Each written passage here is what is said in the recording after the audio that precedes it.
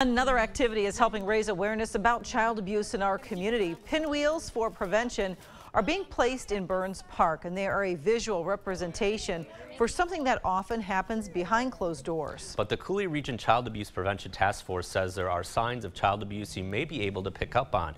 For example, abused children may not have any friends or wear the same clothes for multiple days. To learn more or to get involved with the Coulee Region Child Abuse Prevention Task Force, just visit facebook.com/CRCAPTF, the website you see there on your screen.